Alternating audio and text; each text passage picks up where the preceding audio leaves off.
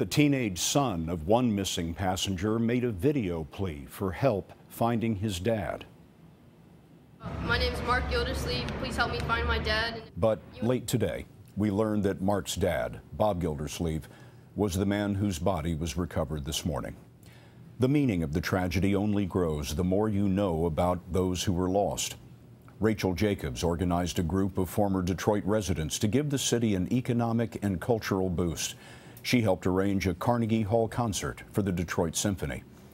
Derek Griffith was a college dean and a champion of the downtrodden. He helped low-income kids get an education. When he learned a young mom had her electricity cut off and couldn't give her daughter Thanksgiving dinner, he cooked one for them. At the Associated Press, Jim Gaines always had a kind word and a hug for his colleagues. They lovingly named him Geek of the Month for his video software innovations. He organized a Take Your Child to Work Day and delighted the kids with his bubble-making machine. At the Naval Academy, midshipman Justin Zimzer was an athlete, scholar, and leader. In his New York City community, he volunteered at soup kitchens and nursing homes and helped kids with autism.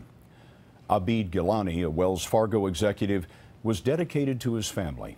A neighbor described him simply as a lovely man.